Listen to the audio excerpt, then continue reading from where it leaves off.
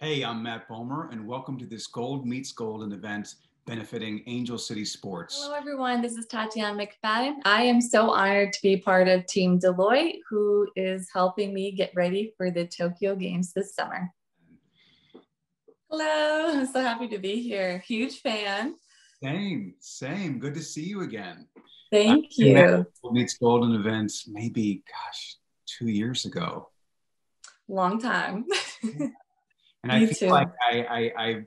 I've been close to you because I just watched the Rising Phoenix documentary on Netflix, which was mind-blowing and so inspiring and Oh, moving, and I was crying and laughing and inspired. It's what an amazing story. thank you. I am so happy that you watched that. Like everything else you've attempted and overcome in your life, you pretty much did a phenomenal, unbelievable job on the film. So congratulations. And Thank you. recommend it for anyone. If you're watching this, please watch that documentary. It's essential viewing, really. I don't have any background in acting, in producing, in doing anything with movies, but I do have a voice. And I wanted to make sure that the Paralympic story was going to be told in a certain way, because I feel like society has this like visual of what disability is and what it means. I'm so happy that you watched it. My favorite thing that was said on that documentary, one of the athletes said, the Olympics are where heroes are born.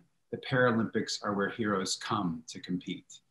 And Yep. it's a bold statement, but it's backed up so much by the stories of these athletes and their stories leading up to the games, and then how phenomenally they're able to compete in these games. And the stadiums are packed. Yeah. London was, I mean, insane. Are you looking forward to the same in Tokyo? What's the situation there? When is that? Well, well, in Tokyo, we're not going to have spectators, like foreign spectators, come in to watch. So it will be a little quieter games. But I am looking forward to competing against, because I really do believe that sports bring the world together. It's a weird time, but I've been really lucky and really fortunate to have stayed so healthy and to get outside and to continue my training. So when it's go time, I'll be ready. Ready, I know you will. I feel like, as an actor, I know you're training all the time. And so it's just such a mindset. You can get on, not autopilot, but it can just take up so much of your life. And as an actor, if you're fortunate enough to work, you can be going from set to set. And this year has allowed me time to actually breathe and reset in some ways. And if there's any silver lining, it's been that I've had this great unobstructed time with my family. Yeah. Have you had any moments like that where you've been able to take a little break from training and had any reflections or insights? Yeah. So yeah, much like an actor, you are always on the go and you know your schedule pretty much in a year or two advance. So we're the same way. I do about 4 to 6 major marathons a year. So I do Boston, London, New York, Chicago, Tokyo, and Berlin. But it's also been really nice to kind of to take the time to like slow down. It's probably like acting. You just keep adding on shows and movies, and you create this wonderful job for yourself. That's like doing a 5-act Shakespeare play over and over again, though. I mean, sometimes when you're on set, it's kind of like little sprints. You do a take, they don't usually last longer than a minute or two at the most. So, but yeah, that's amazing. What an incredible story.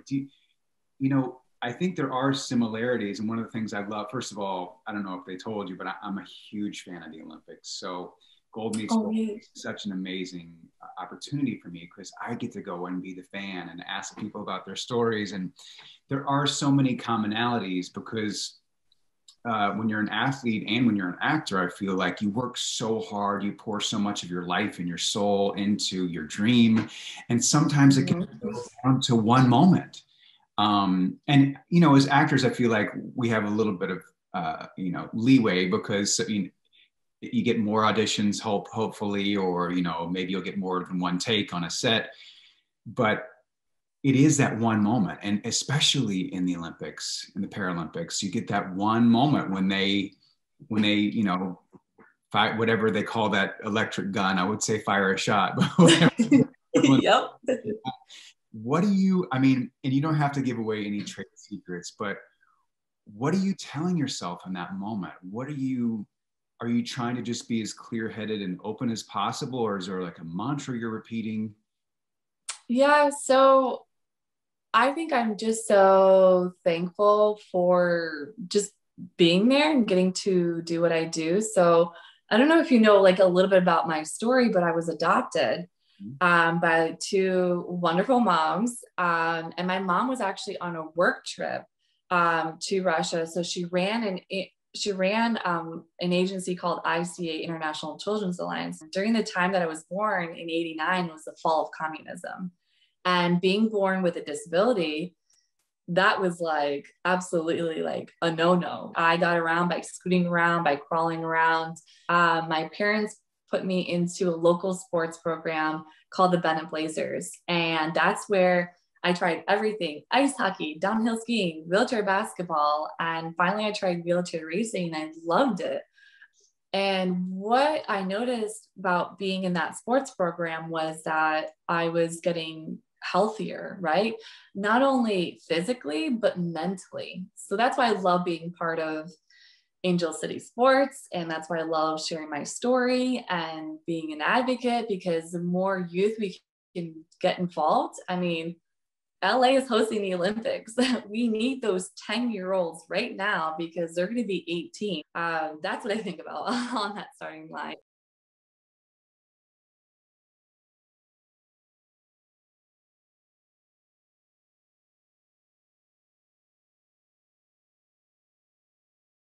How did you choose to become an actor? I mean, you obviously we all can be anything that we want to be. Well, I was very much an outdoors oriented kid growing up, and I was really into sports. My father was a professional athlete for a brief period of time, so we were really encouraged. I think it's probably one of the reasons why I love the Olympics so much. It was such a huge moment for our family. Yeah. 4 years, particularly the Summer Olympics, because we were off school, and it was a time when we were all together as a family, as fans. So, and having grown up participating in a lot of different sports, I think that's one of the reasons I appreciate what Paralympic and Olympic athletes are able to achieve. I'd always loved movies as a kid. I had a really active imagination. I'd actually been very shy. I'm still a pretty shy person. Um, Really? I can tell. well, I'm working on it. So they had this elective, and I had this great teacher who taught us improv, and I saw her get up on stage and do this really funny improv, and I thought, oh my gosh, that looks like so much fun, and I just took to it. I love what I do. I'm very obsessed in a good way. I don't know if you feel the same about acting and And I get total tunnel vision. I have to remind myself to pop out of it and engage with my family. yeah, you're like, oh wait, let me pop out of the white collar season and focus on my family. Okay, so obviously we have some similarities in love and passion. Mine is, for racing. Yours is in acting.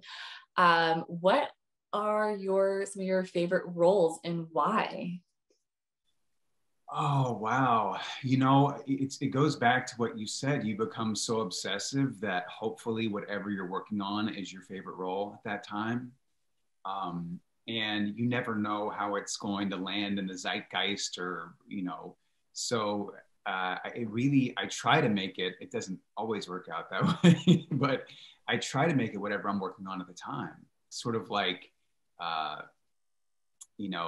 whatever race you're probably working on at the time, you're focused in on the strategy for that race, what your mindset's going to be when you're there, but also be open and available to the moment should something happen during the race. So I really feel like I try to be obsessive about it in a way that makes whatever I'm working on my favorite thing. And do you have like a specific, just that one movie or show that you were like, I was made for this and it like changed your life completely? Well, I think it would have to be white collar because it's still a job. I mean, I think we started that. I think I did the pilot for that in 2008, and it's still a job that, that people want to stop me on the street and talk about or tell. It's funny because it was the best cast and the best group imaginable, which I think goes such a long way in the overall experience. We had so much fun together on that show. Oh, It's really like a family. I don't know if I could do that. I would like shy away and be like, don't look at me. So it's amazing talent that you have. I think he'd be great. It's so because we complicate it in so many ways, and there are so many ways we have to techniques and things we have to use to get around to it, especially when there are lights and cameras in your face. And but it's really just about imagination ultimately. So Tatyana, tell us about Angel City Sports, and they do so many incredible things for our youth. Can you tell us a bit about them and what they do? Yeah, it's awesome how Angel City Sports is tied to the Gold Meets Golden because it's such a great opportunity for people to see what Paralympic athletes do. For me, I feel like if I didn't have that youth program, I wouldn't be confident in myself. I wouldn't really appreciate for the person I am. I think I would be so stuck into, well, why was I made this way? Or why did this happen? And I really feel like if we can change the shape of the world into sports, where we can change the equality in sports, we can change the equality elsewhere. Tatyana, I look forward to giving you a big hug when I see you in person again. And I know it may be a little quieter in the stands in this particular Olympics, but I hope you know that I will be cheering extra hard for you from home when I'm watching and cheering you on. Thank you.